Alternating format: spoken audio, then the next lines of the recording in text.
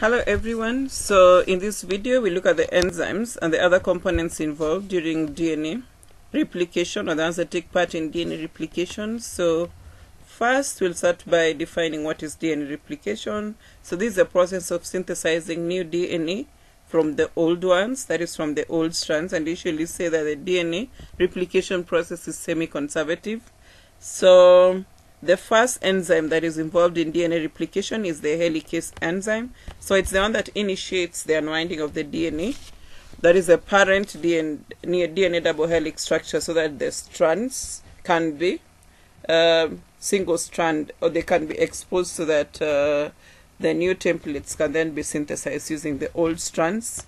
So next, after the unwinding of the DNA, of course, for them to remain unbound, we have the binding enzymes, which now binds on the single-stranded DNAs that have already unwound, so that they can stabilize them, so that they can remain separated, because otherwise they can reform the double helix structure again.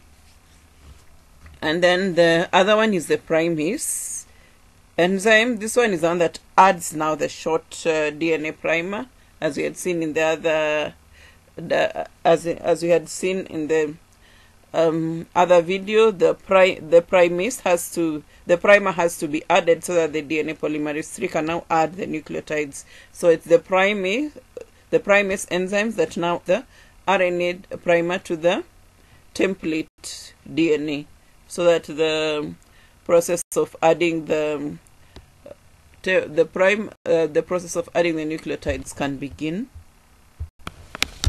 So next we have the DNA polymerase III. So the DNA polymerase III it's the one that adds the nucleotides to the old strands to now form the new DNA strand.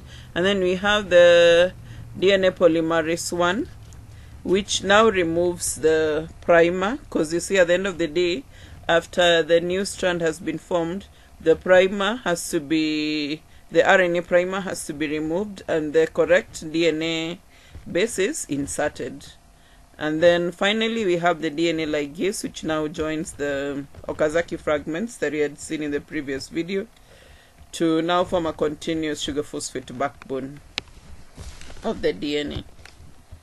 Thank you and for listening, and in case you have any question, don't hesitate to ask in the comments section. Yeah, and in case you're still having difficulties understanding the DNA replication process, you can refer to the full video that explains in details how the process occurs.